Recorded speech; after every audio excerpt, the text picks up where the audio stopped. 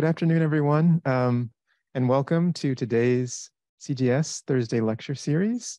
My name is Reginald Jackson, and I'm director of the Center for Japanese Studies here at the University of Michigan, Ann Arbor, and I'm also associate professor of pre-modern Japanese literature and performance in the Department of Asian Languages and Cultures. Today, we look forward to hearing a talk by Dr. Jessica A. Fernández de Lara Harada, our 2022-23 postdoctoral fellow, along with Ryan Yokota, here at the Center for Japanese Studies. And this lecture is co-sponsored by the University of Michigan Center for Latin American and Caribbean Studies. So we're really thankful for LACS for kind of joining us in supporting Jessica's talk today. So I'm very excited to introduce you to today's speaker, but first, some general announcements. So please join us next week for The Anatomy of Loneliness, Suicide, Social Connection, and the Search for Relational Meaning in Contemporary Japan, which will be given by Chikako Ozawa de Silva, Professor of Anthropology at Emory University. That'll be next week, same time, noon. So you can check us out there. Also, please mark your calendars for the evening of October 13th, when CGS will be collaborating with the Michigan Theater to bring you a screening of the 1926 avant-garde film, A Page of Madness, featuring a live on-stage narration by professional benshi, visiting from Japan, Miss Nanako Yamauchi. And also, she'll be joined by the Detroit-based musician trio Little Bang Theory, which will be performing a live score that was composed originally for this film, and they'll be doing this on live on stage as well. So it should be great. Those of you who are film buffs or music or performance buffs, admission is free, and we hope to see many of you there. So please come out for that. This will kick off our film series, so hopefully you can check out some of the other offerings in that series as well. For those of you who are attending via webinar, please notice that webcams and microphones have been muted, but we do invite you to use the Q&A function during the lecture, which can be found at the bottom of your screen near the right-hand side, to submit any questions you have with the Q&A function. And we'll try our best to address as many of those questions as possible. Since we're doing a hybrid format, we'll take questions both from the audience that's here live with us and also those of you online. The live transcription or closed caption function will also be enabled, but if you'd rather not have it, you can just go to the bottom right corner of your screen and disable that. We'd also like to encourage you to check out our CGS events page at /U of M or various social media for CGS lectures that are scheduled for fall of 2022. Great. With that said, today it is my great pleasure to introduce our speaker, Dr. Jessica A. Fernández de Lara Harada, one of our two 2022-23 postdoctoral fellows for the Center for Japanese Studies here. Dr. Fernández de Lara Harada earned her doctorate from the University of Cambridge just recently, where she was a Gates Cambridge Scholar with a dissertation entitled Becoming Mexican and Japanese, a Trans-Pacific Social History of Race, Mestizaje, and Resistance Across 5 Generations. Her doctoral research examined the overlooked historical experiences of Mexicans of Japanese origin across 5 generations in relation to the mestizo racial system, along with citizenship and state violence, as well as repertoires of resistance in Mexico. This study built upon her master's dissertation on graphic novel representations of mestizaje, the positioning of afro-descendants in Latin America, and the operation of race and racism in Mexico from a transnational lens. Her research interests also include trans-Pacific history, nation-state building, colonial formations in Mexico and Japan, and overlooked histories of marginal migrants and ethnic minorities.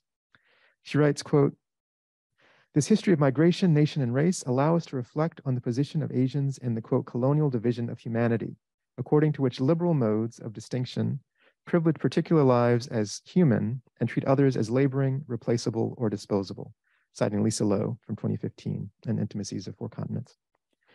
This hemispheric exclusion of Asians makes his framework applicable to the Latin American context. This entangled history reveals the inclusion of Asians as laborers in the Mexican national economic sphere, but as we see in the pieces of this cluster, they often confront racialized exclusion from political citizenship and participation in the national, political, and cultural space as either non-citizen, model minority, or fetish capital.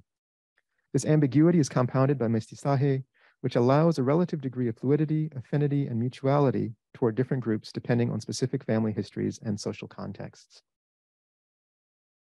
Previously, Dr. Fernández de Lara Harada completed an MA in Latin American Studies with distinction at the University College London, and also a BA first-class honors in law at Universidad Nacional Autónoma de México. He was a research fellow at the Center for Historical Studies at El Colegio de México, co-founder of the CRASSH research group, Power and Vision, the Camera as Political Technology, and an organizer of the conference Memories in Transit, which was supported by the Center for the Study of Global Human Movement at the University of Cambridge, along with the British Academy. She has won fellowships from the Higher Education Academy as part of the UK Professional Standards Framework for Teaching and Learning Support in Higher Education, for proven leadership and excellence in teaching and learning. And she's also served as a visiting scholar at El Colegio de Mexico's Center for Historical Studies from February 2018 to July 2018.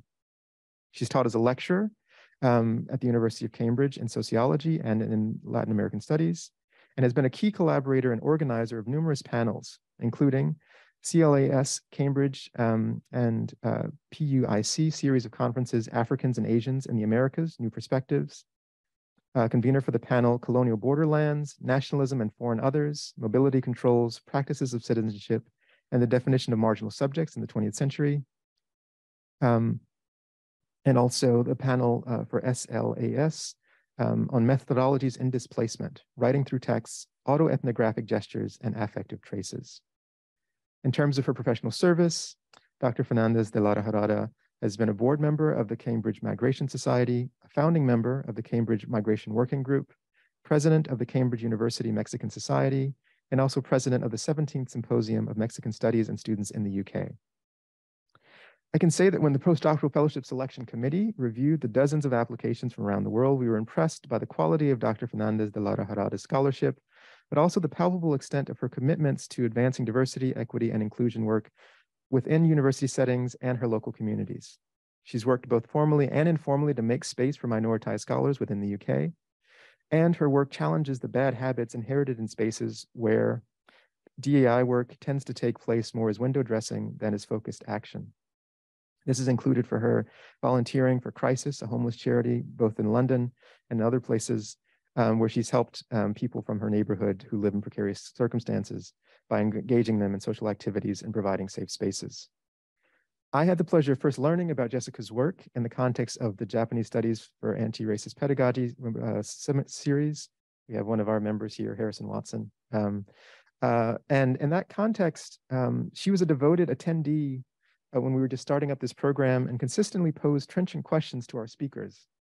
There was no money involved. She just happened to show up and be a really great participant, which I appreciate.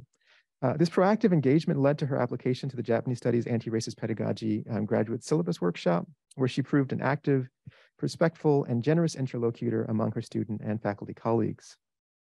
Anecdotally, it's also worth mentioning that Dr. Fernández de Lara Harada was the first to apply to our JSAP graduate syllabus workshop, and those of us reviewing the applications were shocked in a great way by what we read.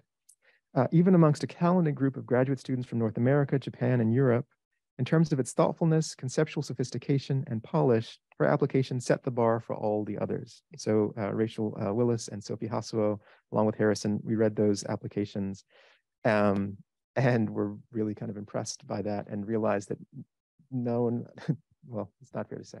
Most of the other applicants were in for some trouble because Jessica had set the bar so high that we didn't know how many people we'd want to accept after we read her application, and that's true. So sorry to embarrass you, but that's, Sophie was like, it doesn't get much better. Where is she? And why have we never heard of this person before? So I think that by exploring neglected and under-theorized transnational connections between Japan and Latin America, Jessica's work pushes those of us in more traditional sectors of Japanese studies to reconsider what Japaneseness means, how it travels, and what it excludes. This is exciting as a provocation for us to think differently and to teach differently. And I'm jealous of any of you who happen to be taking her seminar this semester. Those of you who aren't know that she'll be teaching next semester between Latin American studies and Japanese studies. So please, those of you who are nodding over there, please take her class. In this regard, I think that Professor Fernández de Lara Harada joins really great scholars like Andrea Mendoza and Junyoung Veronica Kim in contributing exciting research that forces a rethinking of the methodological tendencies and political stakes of comparison that divests from area studies paradigms. I think we're therefore very lucky to have her in our midst and to have her join us here as a member of our CGS community and to teach our students. So with that, I want to just really kind of thank Jessica for being with us here and then helping us think about as we think about the 75th anniversary, kind of what the next 75 years might look like if we have more scholars like her to kind of expand what Japanese studies could be and mean. So today, Dr. Fernández de Lara Harada will be presenting a talk entitled Racism, Mestizaje, and the American World War II Ethnic Cleansing of Latin American Japanese.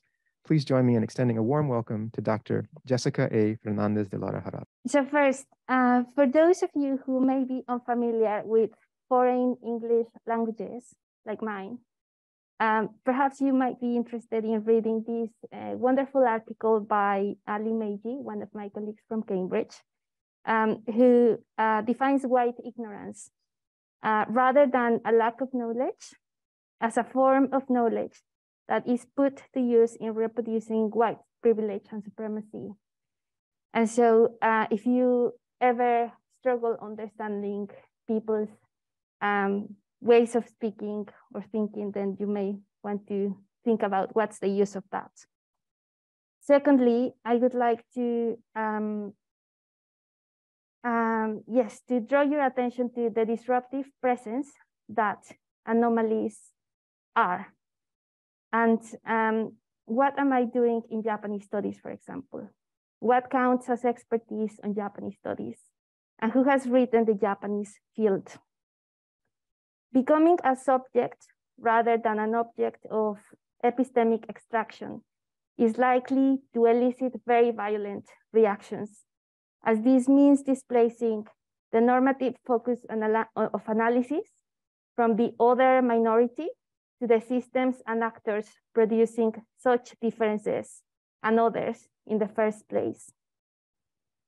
In this vein, I want to mention that in the context of Japanese Americans in the US in particular, as many scholars like Barner have documented, social scientists have been part of the state surveillance machine and complicit in advancing its objectives at the expense of people who have already been victims to injustice and oppression. With this in mind, I want to state explicitly that I do not represent anyone but myself. I am a Mexican citizen. I have been living in the UK for the last 10 years, a third of my life. I do not identify as Nikkei, and I am not Japanese. I come from a different place to Asian Americans in the United States. In Mexico, a colonial place, access to education is much more limited than in the United States, a hegemonic empire. In the latter, the struggles and partial successes for obtaining redress for Japanese Americans, establishing ethnic studies and creating the field of Asian American studies have not yet been gained in Mexico. While a USA citizen can study any and all of these fields combined, even by joining the US Army if they are born in a precarious position, it has taken me very different paths and a third of my life to be able to learn about the Japanese in the Americas and to learn the history of Japanese Mexicans. We can see how our position within the empire and outside of it in the colonies significantly impart inequalities in education broadly, but also in English language, the global hegemonic language that shapes education, languages, and area studies. As Sylvia Winter posits, incoming white and non-Black groups who claim normal North American identity, that is, normal human status, as the hegemonic global norm, might study other so-called minority people as a curiosity, as an anomaly, as an object of research. But the other's knowledge and experiences will be questioned as though someone else could understand the other lives better than themselves. This matters not only in relation to my positionality, but also to explain how the histories of Latin American Japanese, including Mexican Japanese, outside the United States of America, have so far been buried alive and passed down without closure, open to understanding of other people's wounds. With these cautionary notes, let me share these poems as a prelude to this lecture's introduction.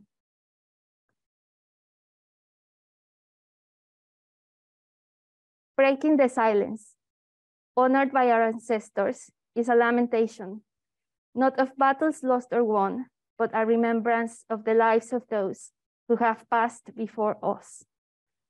Breaking the silence is also a tribute to their perseverance. We do this not to rake up old coals, but to see with new eyes. The past can no more be denied. Rather than seeking to rake up old coals, as Nojima writes, I wonder what does it mean to inherit a disciplinary formation in the context of Japanese studies in the US. As Professor Reginald Jackson and Professor Haru Tunian mentioned in their conversation as part of this seminar series, quote, the stakes of producing research on Japan were determined by language necessities. There were a number of things that were done by those experts to enshrine the American occupation of Japan. It is a part of its experience and formation. The other thing, it was to lessen the experience or the episode of the war itself. The whole problem of developing a program called the modernization of Japan starts in the 1950s and 1960s. It was designed to diminish the memory of the war, the experiences of the war, compared with what the Japanese were doing, memory, war experience, and so on. They were worlds apart. There was an irony operating because the bulk of people involved were involved in the war itself. Language, translators. It was the war that created Japanese studies. But on the other hand, there were attempts to deface the field. Those were the stakes. End of quote. Japanese studies is founded on Anglo-American colonialism of Asia, which connects it with earlier histories of Iberian American colonialism of Latin America. Japanese language and Japanese people who spoke it were sometimes used as a means of control, of surveillance, of domination, even against those same people who were natives to it. In this poem, Janice Mirikitani, a Japanese Okinawan third generation Sansei, expresses her mother's experience of feeling dehumanized and isolated from the world. How can you exist without a voice? Silence as the loss of self-image, as the only way to express oneself. How can we testify and bear witness to the testimony of the rightless?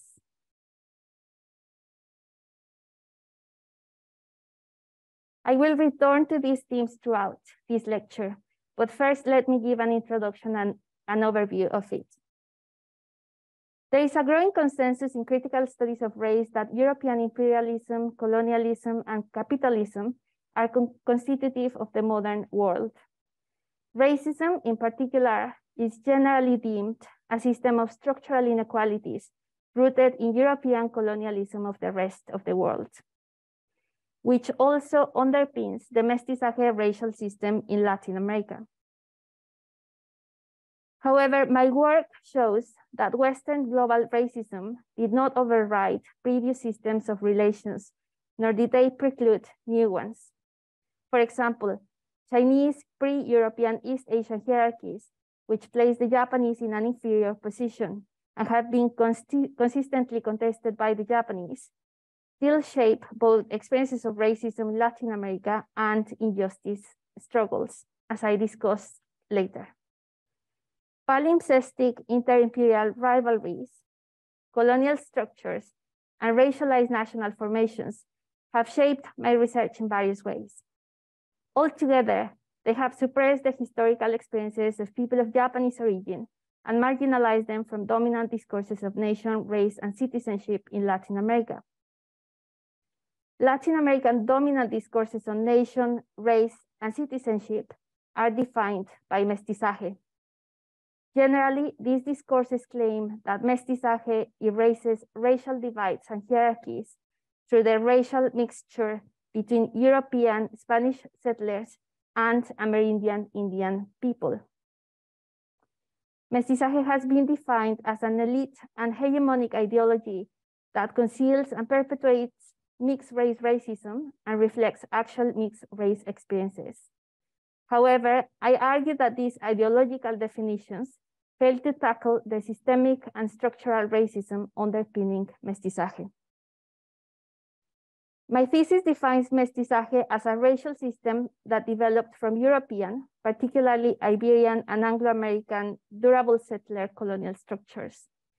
The racial system of mestizaje is premised on and operates through the replacement of indigenous peoples, the appropriation of slave and immigrant labor, and the government and control of resources by Ibero and Anglo-American dominant elites.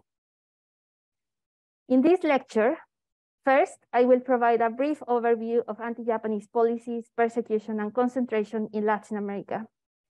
This overview draws on existing literature, including a critical comparative study entitled Separate National Apologies, Transnational Injustices, Second World War Oppression, Anti-Japanese Persecution, and the Politics of Apology in 5 countries, which I co-authored with leading scholars in this field and is currently under peer review. It is the second article mentioned there. While I draw on key aspects of some of these studies that are connected to my work, all errors in interpretation are solely mine. Second, I will share some findings of my doctoral research entitled Becoming Japanese and Mexican, a Trans-Pacific Social History of Race, Mestizaje, and Resistance Across 5 Generations, which I completed recently and at present I'm currently transforming into a book monograph. This is therefore still work in progress. My findings aim to provide the contours of the shape that the concentration of people of Japanese origins took in the specific context of Mexico and point towards more questions that need to be tackled. Third and lastly, by way of conclusions, I reflect on my role in the Center for Japanese Studies at the University of Michigan, the university's historical ties to US colonialism and the hemispheric and trans-Pacific anti-Japanese policies that my work engages with, and whether it is possible to transform or reform this institutional setting, given its long and ongoing histories, which led to the situation of rightlessness for people like me in Mexico. So first, transnational injustices. During the Second World War, at least 17 American countries in its lato sensu, because America is a very big continent and it's not only the US, were complicit with the Washington US-led hemispheric policy of persecution, concentration, and dispossession of people of Japanese origins on eugenic, unfounded insecurity, and racist grounds to fortify white supremacy in the American continent. Besides the United States, these countries included Brazil, Bolivia, Canada, Colombia, Costa Rica, Cuba, the Dominican Republic, Ecuador, El Salvador, Guatemala, Haiti, Honduras, Mexico, Nicaragua, Panama, and Peru. Some of them, particularly Canada, Cuba, Mexico, and the United States, established their own war concentration systems, while other countries, most notably Peru, also cooperated with the US hemispheric policy of illegal kidnapping, deportation, and incarceration in US concentration camps. Nearly 50 years later, in 1988, the US Congress signed into law the Federal Civil Liberties Act. It granted a formal apology to Japanese Americans in the US. The act cited racial prejudice, wartime hysteria, and a lack of political leadership as causes for the incarceration. It recognized that the US had acted without proof of security reasons, acts of espionage or sabotage, and motivated purely by racism. In 1988, Canada also apologized for the total dispossession of their Japanese Canadian victims. The US and Canada offered symbolic compensation to them. Brazil and Peru offered only semi-official apologies. Many states, like Mexico, orchestrated the racially motivated ethnic cleansing of people of Japanese origin before the World War II. Some scholars, for example, the the co-authors of the article that I mentioned before, have begun to conceptualize the acts leading and comprising the concentration as genocide, ethnic cleansing, and crimes against humanity, geared to eliminate people of Japanese origin from the national bodies of American states united by white supremacy. For example, Cousin, who appears in the first article mentioned there on traces of the Trans-Pacific US Empire, challenges the interment narratives that framed the treatment of the Japanese across the Western Hemisphere during the Second World War. It argues that this history reveals how the US Empire globalized militarized violence, how the US Empire globalized militarized violence operates.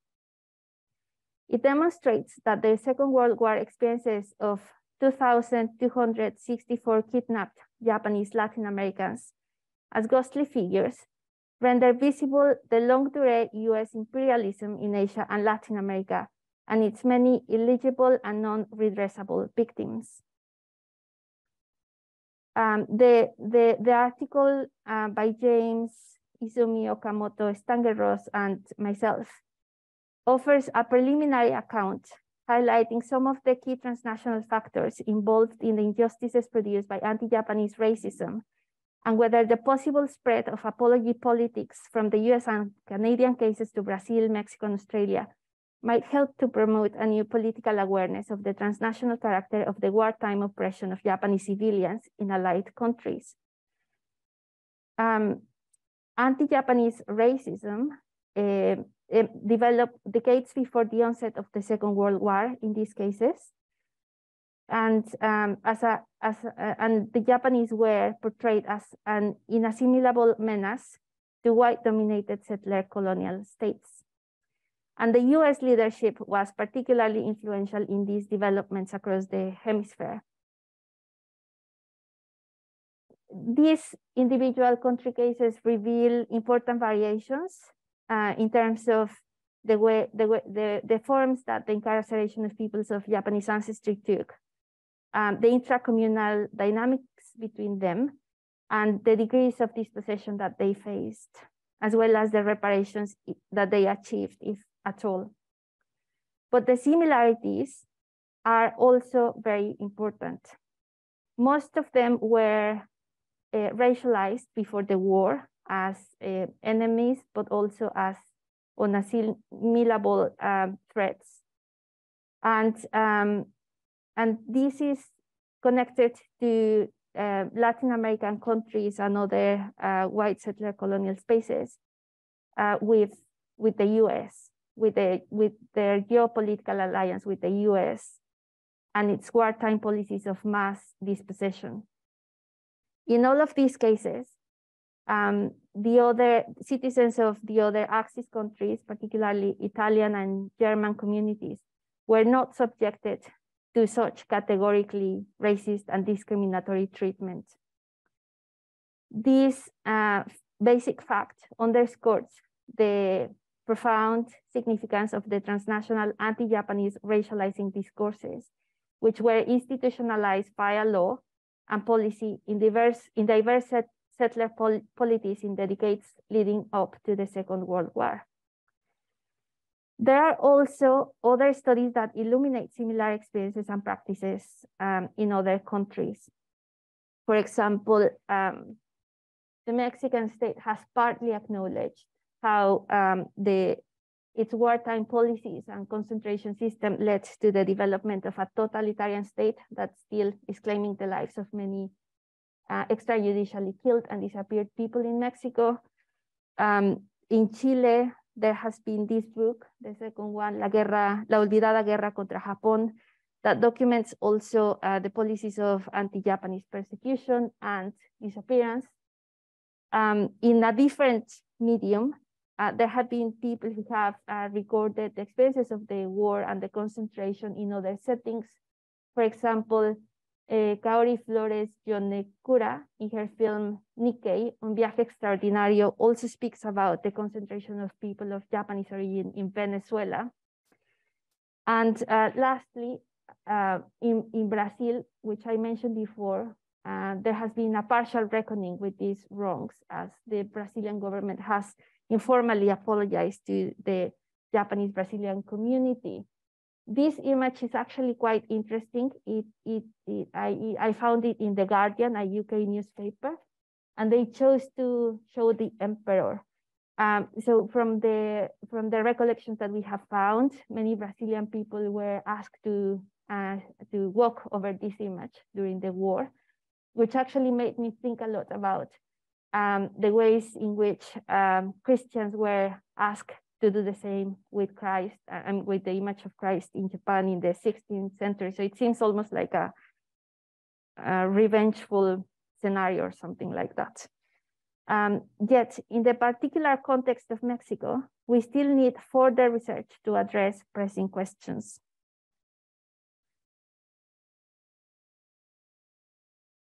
I'm just going to have a little bit of water, sorry.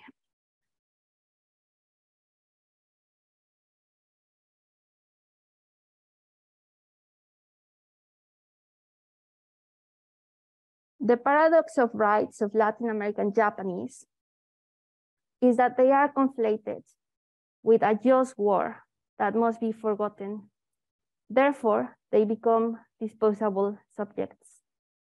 There is also a global color line in the distribution of human rights, which rests on the racialization of the notion of human itself, so that populations not considered human are considered inherently rightless.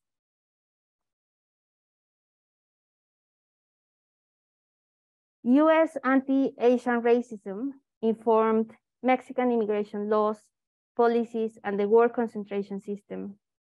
From early 19th to the early 20th centuries, Mexico had few migration regulations that only discouraged the entry of lazy people, criminals, and non-Catholic groups. The 1899 Pan American Union and its 1902 Sanitary Office, established in Washington, US, informed Latin American eugenics and immigration regulations. Since 1903, they attributed sanitary concerns to Asians, including the Japanese, fostering racist commissions, policies, and laws that were central to the elimination of the Japanese through the war concentration system in Mexico. Eugenics, epidemics, and fears of an invasion prompted Mexico to limit the entry of Asians and then foreigners in general. The coloniality of mestizaje, which is a term that I'm happy to discuss later, that I coined in my work, operates through these legal and policy logics to reproduce the mestizo settler colonial state. Scott Fitzgerald and Cook Martin show that at least until 2010, that is maybe 12 years ago, 16 Latin American countries maintained naturalization laws that gave preferential treatment to Spanish, Portuguese, and Latin Americans based on a racialized cultural criteria and established a racist hierarchy with Iberians at the top and Asians and Blacks at the bottom. As the latter disrupt the mestizo system, they are ascribed a foreign status and excluded from entry and or participation in the nation. Although Mexico is the fourth main receiving country of the Japanese diaspora in Latin America, it has distinctive characteristics. As Stigner indicates in his survey of Japanese immigrants in Latin America, the Japanese in Mexico were different from other countries. They reached only 15,000 before the Second World War, and after it, their number, he writes, including their descendants, was reduced to 4,000. While in other Latin American countries, particularly Brazil and Peru, their income and standard of living may be above the average, in Mexico, people of Japanese origins remain an exception as they have not achieved the same success, continue to be employed by Mexicans, and work in low-paid positions. Stigner, who actually was an agent of the US, right? And you can see that even in his writing, no? Very objective, very descriptive. And I think he planned also Okinawan migration to Bolivia after the occupation and so on. So you can see the entanglement of Japanese studies, the US and its colonial and genocidal projects. Tigner acknowledges that the precarious economic status of Japanese Mexicans was caused by the Mexican Revolution, racism, and discrimination, which further the racial and cultural assimilation through intermarriage. So it is not random that I'm part of that story as well. However, existing studies fail to explain what produced such precariousness, and more studies are needed to explain the impact of these factors on the economic, social, and political rights and participation of Mexicans of Japanese origins, and to indicate the discontinuities with other cases. The historical experience of Mexicans of Japanese ancestry can be traced back to the 16th century European global expansion, Iberian colonization of Abya Yala, presently known as America, and Straits of the Pacific Ocean, and the Spanish-Mexican importation of Asian slaves. It has continued into the present as an important element in the construction of the Mexican nation.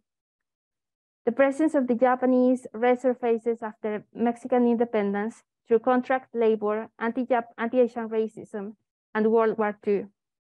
In these periods, the ongoing expansion of Western capitalism, built on racialized regimes of accumulation and dispossession, demanded Japanese immigrants for plantations, mines, and railroads owned mostly by US capital. Their displacement coincided with Japan's modernization, industrialization, and expansion. As a corollary, Japanese migration to the Americas developed in a context of anti-Japanese racism. This context influenced the Mexican state eugenic population and migration policies that I mentioned before, which my thesis argued enabled the Mexican state to execute the elimination of Mexican Japanese from the Mexican Revolution to the Second World War under the veil of a state of war. My research on Mexican-Japanese experiences of mestizaje began with resonant yet distinct absences from those of Japanese Americans in the United States. For example, one of my research participants told me, "In my family, we never considered ourselves as part of a Nikkei community. But in any case, to be descendants was something that made us proud, but we did not feel like heirs. It had a lot to do with the breaking of the family bond due to the death of my great-grandfather, who was Japanese, when my grandfather was 6 years old. He was orphaned of his father and mother at a very young age. So I assume that this is where the lack of organic links with a Japanese core comes from. Do you know why your grandfather died, if I may ask?" "No, he doesn't remember." My grandfather didn't remember because he was very young, and I imagine it was very shocking. And my great-grandmother died when he was about 9 years old. So all the information from an adult world died with the two of them for him. It was very, very unfortunate. So as the link was broken, and he rather dedicated himself to work, and not necessarily with the community, but in general, he looked for whoever he could.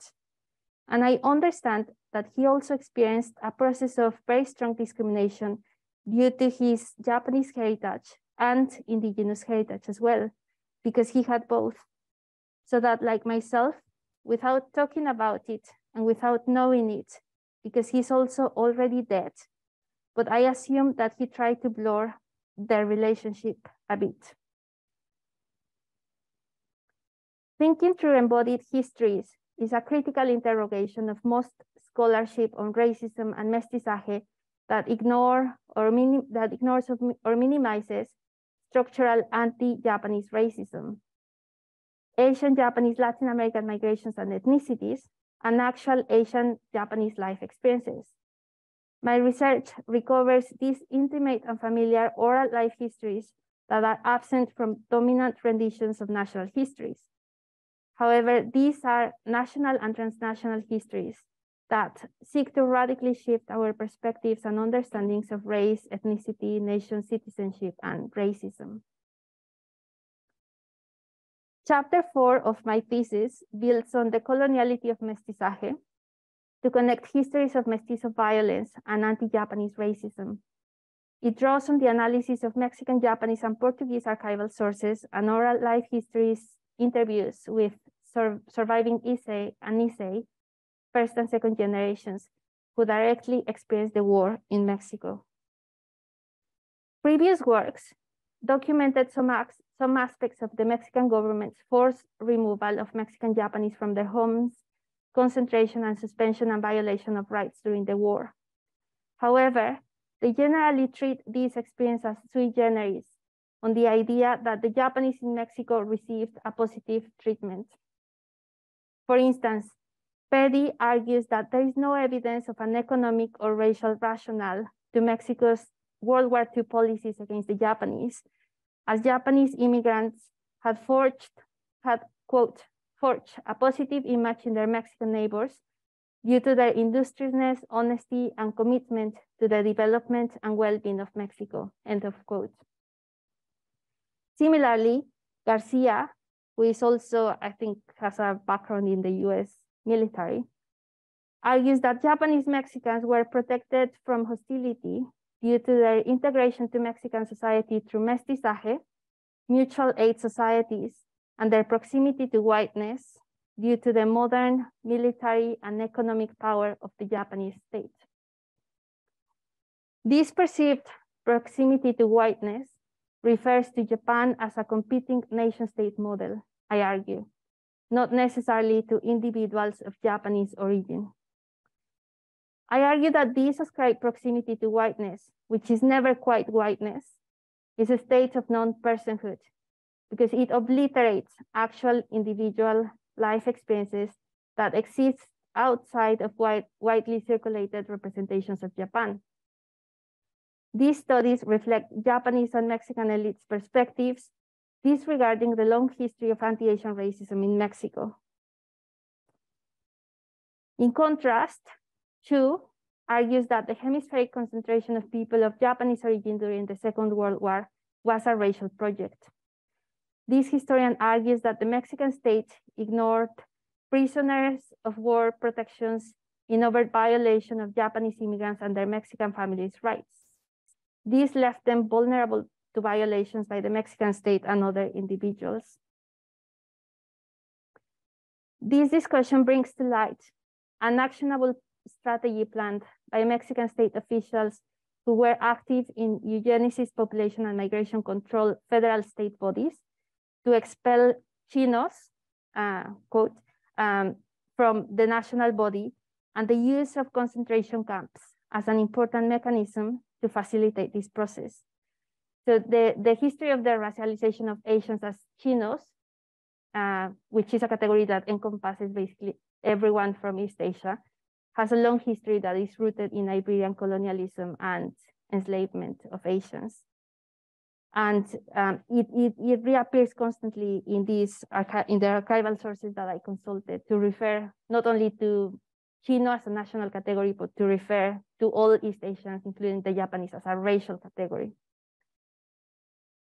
The previous statement, this statement shows Mexican officials' awareness of the validity that international wars can lend to the use of the concentration system, and it foresees that agricultural works can disguise the forced labor imposed on Chinese people concentrated in the camps, supposedly for their subsistence while they await their expulsion. However, this plan was applied specifically to people of Japanese origin, evincing the ambiguities of the term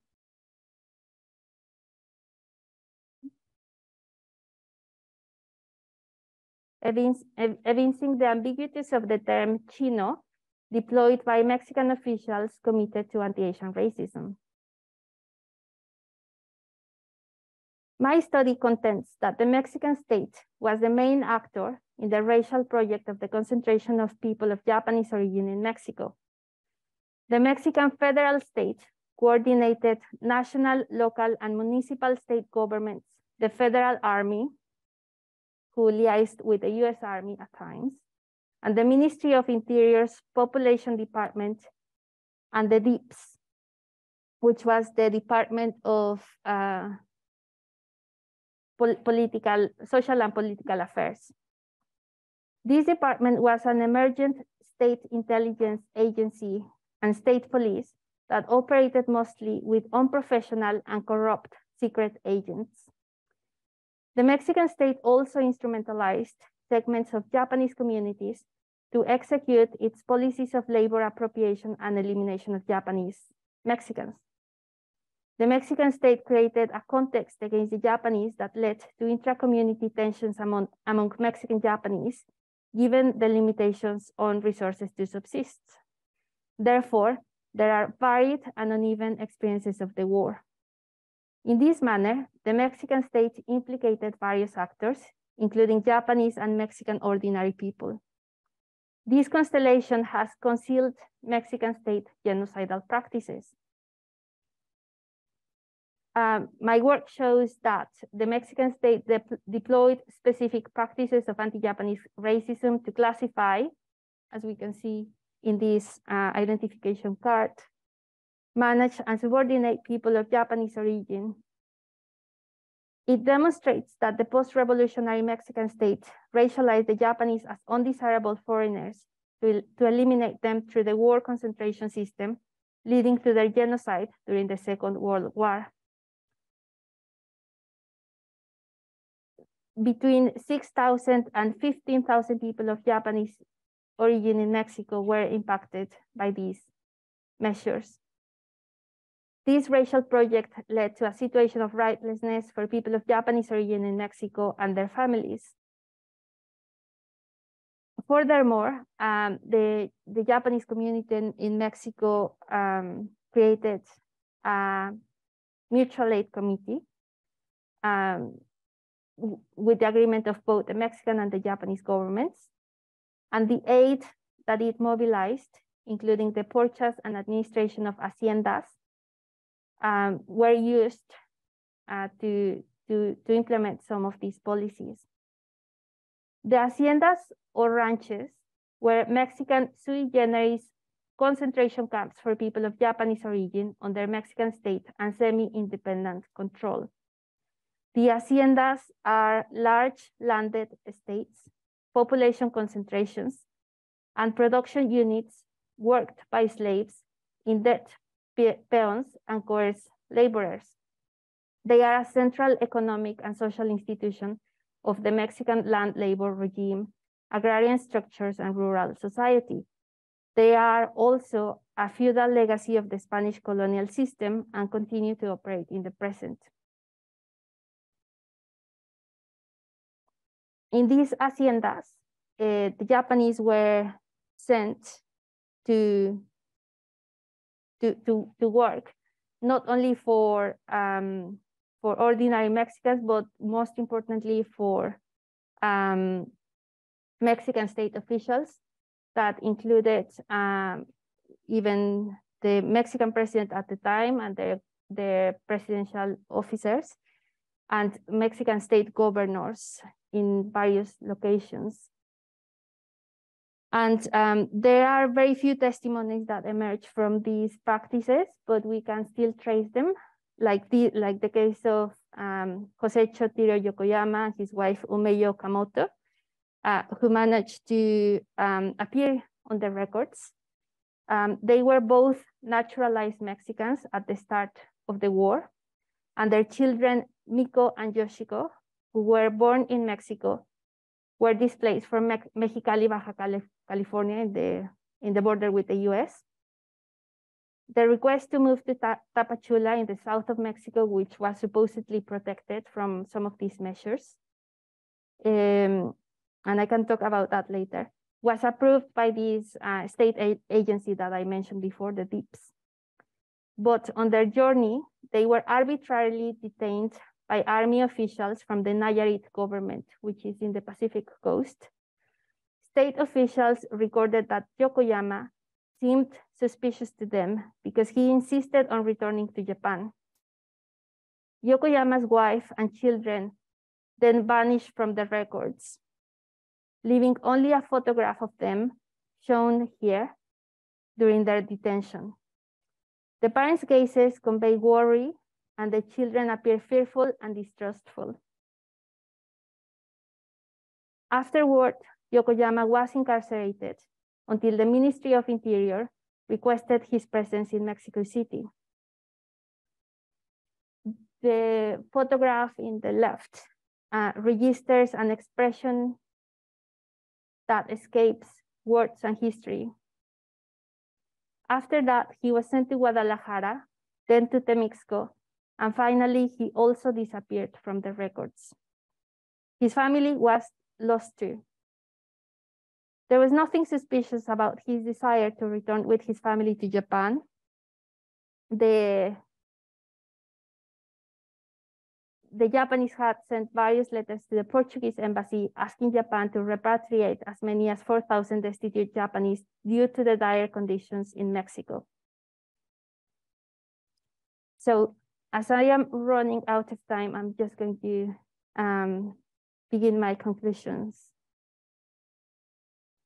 These ongoing histories, as we continue remembering, unforgetting, and writing about them in the present, reveal the cracks of Western teleological narratives, as though time, change, and progress followed a linear progression, uninterrupted. These histories interrupt such fiction.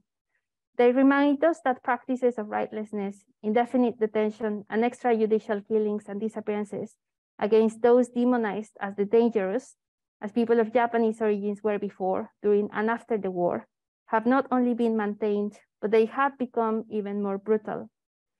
Despite the US redress to Japanese Americans, in stricto sensu, that is comprising only those in the US, the experiences of people of Japanese origin in other sites discussed in this lecture, Mexican Japanese, Peruvian Japanese, Brazilian Japanese, Australian Japanese, Canadian Japanese, among the countless other ghostly figures of US violence, show that there is not a beginning and end to it, as we would like to believe.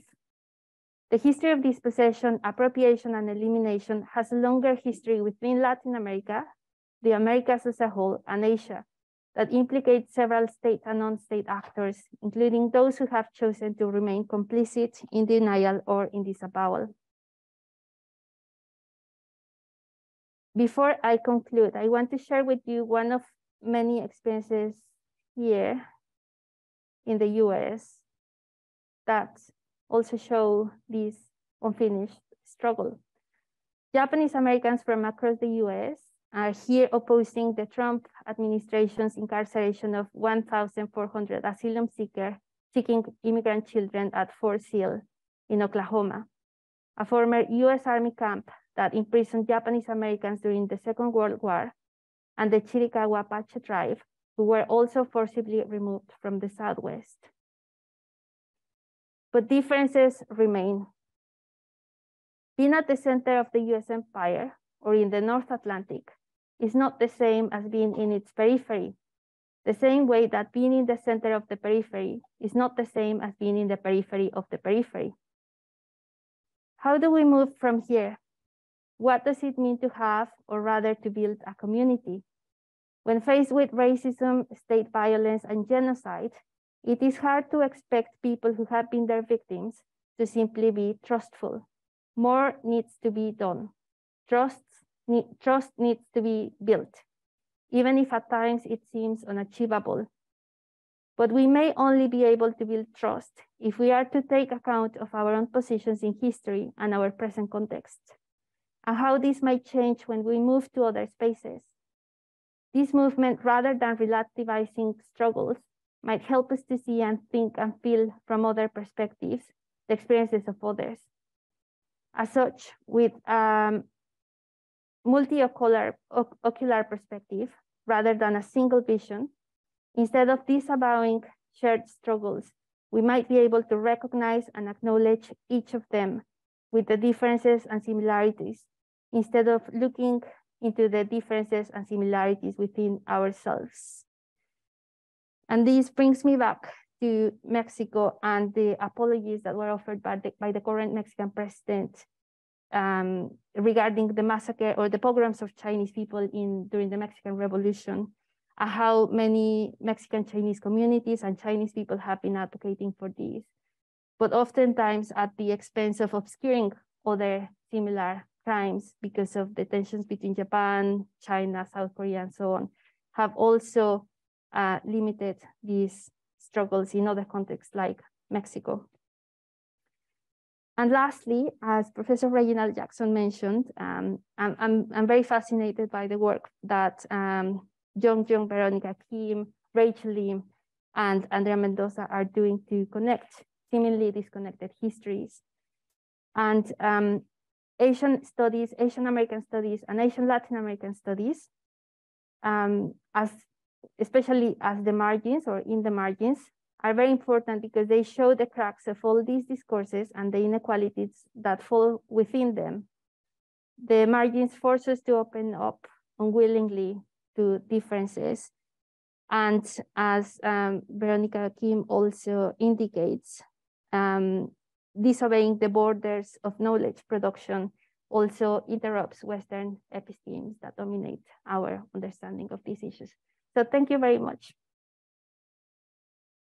Great. Thank you so much, Jessica, for that really fascinating talk. I learned a lot. And now I'd like to invite folks here in the audience or folks that are online as well to continue to submit questions.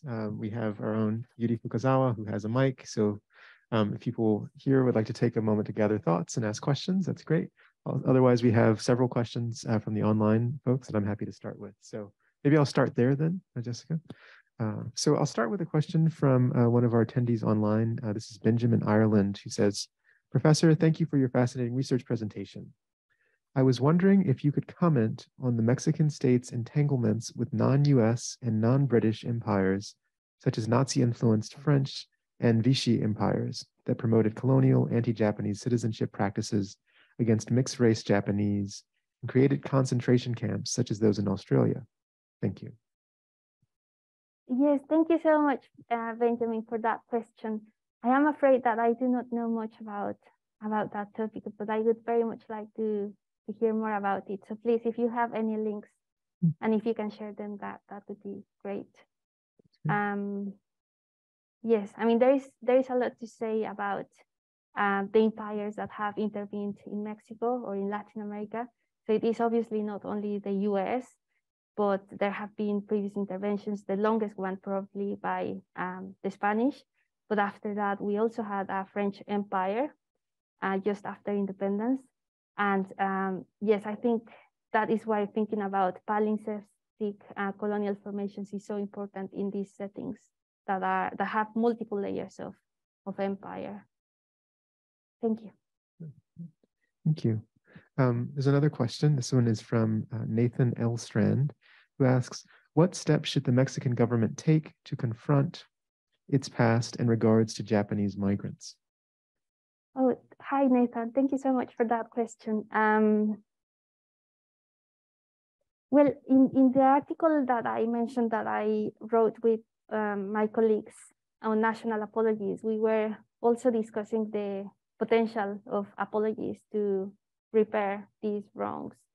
And it seems very limited in many ways because they tend to be symbolic. They may give a certain status to the Japanese in Mexicans as deserving of rights, but we know that the notion of rights in itself is very limited, right? It comes at the expense of the rightless.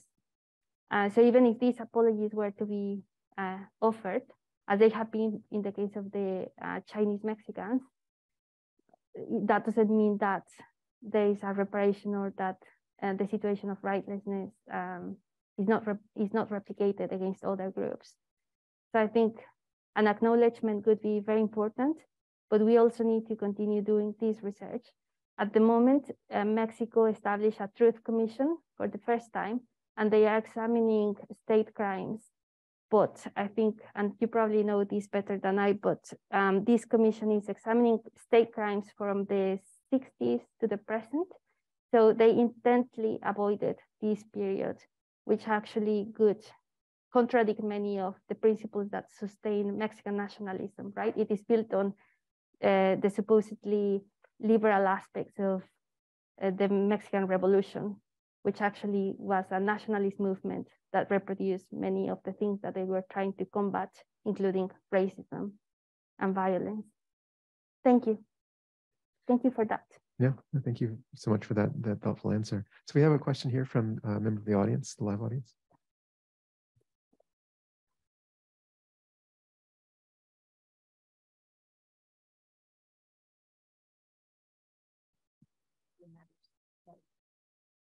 I know you can hear me, but I don't. Okay. Oh my goodness. Thank you so much for this wonderful talk. I feel like I wanted to hear you talk for hours and hours and hours. So the good news is it's the beginning of the year, and hopefully you have energy and you're willing to share more as we go through the year. I have a lot of questions, and I think I'll just limit it to two, and you can pick between them. The first was about the research that you did and the archives.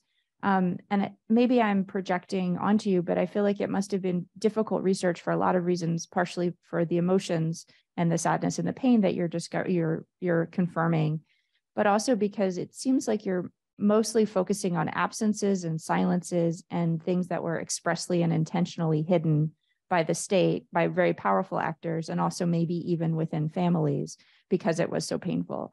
And so I really appreciated everything you shared and the images and of what looked like archival materials and other newspapers and things like that. But I was wondering if you could talk a little bit more about, the archival work. Was it hard to find? Was it, you had alluded, I think you didn't say censored, but like sort of hidden papers and people disappearing. So I just wanted to hear a little bit more about that, if you don't mind. And then the other question is a bit more direct and just about the drop in population of about 15,000 people to about 4,000 people. And I didn't know if those were at all related, that people are being disappeared or hidden or removed or married out, right? Like if this is also about families. So sorry if that's too big, please respond however you see fit. Thank you. Yes, definitely. Thank you so much for that question, for these very important questions. I think so the archival research was very difficult because doing archival research in Mexico is very tricky, just for the way they organize their materials, but also because there are many papers that have been disappeared. And so to fill those gaps, I tried to draw on oral life history to more or less triangulate the information that I was receiving. And what I found is that in some of my oral life history interviews with extended Mexican-Japanese families, some people would say, like, for example, Alex in the excerpt that I mentioned, that their grandparents or someone in their family had passed away. And that happened quite a lot. So I found many people, including in my family, who had died without an apparent reason. And we do not know much about that. And I think the archival research was complementary in that sense to try to construct a more accurate image of what might have happened. But I think, researching destruction, and this is something that I discussed in one of my classes before, it is very difficult because, there is kind of like a ontology, an impossibility there that I think François Lyotard has discussed in his book Difference, and for me it has been mostly about trying to reconstruct a very imperfect picture of what happened. And as for the other question, and I think perhaps drawing on more archival resources would be useful. So I was very lucky because I had a research assistant who helped me even after I completed my PhD, my PhD fieldwork, to continue some of that archival research in Mexico in different archival sites there. But I was very lucky because one colleague of mine from the University of Oxford, who is actually doing research on Macau, provided me with some documents that she found in Lisboa, in the Portuguese archives, because Portugal represented the interest of Japan during this period. So that is also a very important and a very important way of trying to add more elements to this understanding. Yes, and for the other question, the thing is that this figure relates mostly to Japanese people only, and those were the ones that disappeared. But during the war, both Japanese people, that is those who were deemed by the Mexican state Japanese, and that included even those who were first or second or third generation Mexican Japanese, but also their families sometimes were concentrated. So yes, I mean, I think that question about intermarriages, whether that may reflect also a decrease, may be also connected to the way in which intermarriage, no, but maybe it is not intermarriage, it is more like racial mixture as a state project might account for these genocidal practices. Because in many cases, it was something that was desired, but in many, many other instances, it was not. Great, thank you so much for that answer. We have another question, maybe it's this is from the online audience. This is actually about, this is from Piero Guerra, who says, do you have any insight on the close connection between Japanese and Peruvian culture and politics, especially considering the Fujimori presidency? So insofar as you just talked about. Yes, thank you so much, Piero. He's one of my students. I'm very glad that you're here. And we welcome students' questions. Don't be shy if you have questions. Yes, yeah. I mean, that is such an important question, right? Because I have to say, I mean, before I answer your very important question, let me just say that when I began this research, I was told somewhere that there could not be anti-Japanese racism because Peru had Alberto Fujimori as president. And so this is something that I have come across many times. And now I don't feel that upset about it. But it's still a very relevant question for various reasons. I mean, in the context of the US, we have Barack Obama, right? And many people think that we live in a post-racial world because a Black man was president of the US, but we know that that is not true, because racism is actually about structures rather than individual presidents' prejudices or attitudes or achievements. And so I would say the same might be the case in Peru. I have not conducted research there, but from what I have read, it seems that, and actually there are some interesting works by Takenawa, I think, who has written about the Peruvian Japanese, who the Japanese Peruvians tend to be portrayed as very wealthy and powerful and kind of nearly white, right? But I mean, these are the narratives that we have available, and there was something similar in relation to Mexican Japanese. So we may wish to excavate a little bit further into those representations to find the experiences of ordinary people, not only tokenistic successful cases.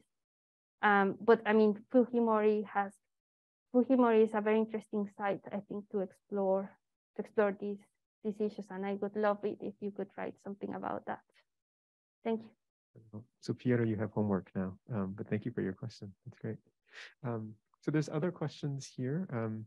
I have a question though, so I'm gonna, since I have the mic, I'll ask. So first of all, thank you again so much for this talk. And I was wondering if we could go back to some of the really suggestive things you were saying. I mean, I think it relates to the question just asked by Piero as well about, I guess, kind of how model minority discourse might operate in different spaces. And so whether that's in relation to US with Barack Obama, say, or in Peru with regard to certain kind of positions and how that relates then.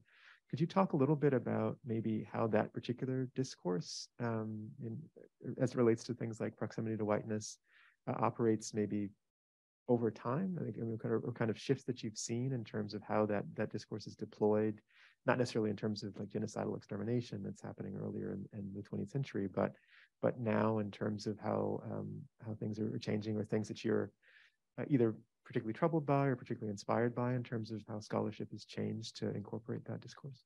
Yes, absolutely. Thank you so much for that very fascinating question. Because this actually links my presentation today with the other chapters of my thesis that focus on how the experiences of the Japanese change over time. So while I refer to 5 generations of Mexican Japanese, I'm actually, I use the generational aspect as time sets to trace changes over the last decades. and how the shifting position of Japan actually also impacts on the way in which the Japanese and people of Japanese origins are read or interpreted or approaching in contexts like Mexico, for example. And so what I found is that Japanese identity was a very stigmatized identity up until the fourth generation. So people who were born in the 90s. It was even long after Japan achieved, kind of recovered from the war and had its economic boom and became a cultural relevant player. So for the fourth generation descendants of Japanese, like myself, for example, this association with Japan can be seen as accruing some sort of capital, cultural capital in particular. But it depends very much also on different factors. So it is not a very stable identity. It has to do with whether people think that you look Japanese or that you don't. And in many cases for Mexican Japanese, there have been so many intermarriages because that is the racial project of Mestizaje in comparison with the US where there is more racial segregation and so on. So they may lack that, or it may appear to some that they lack that. But it also relies very much on names as well and knowledge of Japanese culture and other practices. However, in that specific chapter in which I write about the experiences of fourth generation descendants of Japanese people in Mexico, what I show is that that can also backfire because the more associated to Japaneseness that you are perceived, the more exclusion you will face from participating fully in national spaces. So while it seems that it accrues some sort of cultural capital, it also works in detriment of your political and social participation in the nation. So I suppose that that idea of model minority exposes those limits, that you do not get to occupy that space of whiteness. Thank you. Oh yeah, please. Yeah, sure. There's a follow-up. Yeah, just to follow up. I mean, thank you for a really fascinating, wonderful presentation today. Just to follow up was about naming practices. So do people, or have people been able to, or wanted to remove their Japanese sounding surname, for example, in order to sort of get away from this sort of minority status that it sort of engenders? Yes, absolutely. That's something that I came across quite a lot. People who had removed their Japanese name completely, because actually I would say that for the vast majority of Mexican Japanese, it's actually not that positive even today, especially because most of them are the offspring of mixed marriages, and crossing racial boundaries actually elicits a lot of violence, as I mentioned from the very beginning of my presentation. So yes, that's something that I found. During the war, there were many mothers or parents who did that, and that carried on. And it was only much later, due to random incidents like a casual encounter with a Japanese person or the discovery of some family documents, kind of unintentionally, that they learned that they had Japanese ancestry. Yes, and I think at present, yes, perhaps, yes, I mean, I didn't look at that specifically on my work, on my thesis, but I think there are ambivalent feelings about naming the people or the children with Japanese names or not. Yeah, I hope I answered that question. In Japan, and sort of the sort of not similarities, because it's very different histories, but the ways that names became such a sort of flashpoint and continue to be such a flashpoint with, you know, Zainichi Koreans not knowing that they are originally Zainichi Korean until later on they see sort of their registration and, you know, family registration files and things like that. So I was just sort of thinking about the crossovers between those different sort of histories of colonialism Yeah. from different positionalities. But yeah, you totally answered my question. So thank you very much. Thank you very much for mentioning the Zainichi here, because actually something that I did find in my research, and this relates to names as well, is that among the, I try to write about Mexicans of Japanese origins, and I refer to origins not as something kind of as an ontological given, you know, but actually as originating from Japan. But that doesn't mean that they are, you know, kind of part of this idea of homogeneous Japan. And some of them were actually Koreans, but their families with the process of migration had changed their names, because, and the same happens with Okinawan people as well, and possibly with Burakujumin or other stigmatized groups. And so I think it is very interesting, because then they are subjected to other levels of violence, right? Because they have not only been dispossessed of their own identities, but they were subjected to anti-Japanese racism.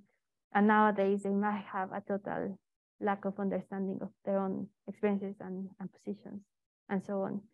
So yes, that's also something that I found. And I just want to say that the Mexican state, actually the Latin American governments decided to implement these policies not only against Japan, for example, but also their colonial subjects. So that meant that Korean in Mexico were also subjected to these policies. Thank you. So Rich, we have time for, I think, maybe one more question or so. This is one from, it might be a good one to end on, in fact. This is from Henry Garcia, who says, thanks, Dr. Fernández de Lara Harada, a very interesting presentation. Could you expand upon how your work on the Mexican Japanese is important to Japanese studies and a wider global context? Yes, thank you so much. I mean, that is a very tricky question. I still keep asking that myself, like, what am I doing here, and those kind of things. But giving great talks. Thank you. I mean, perhaps an anecdote might help to illuminate that question in some ways.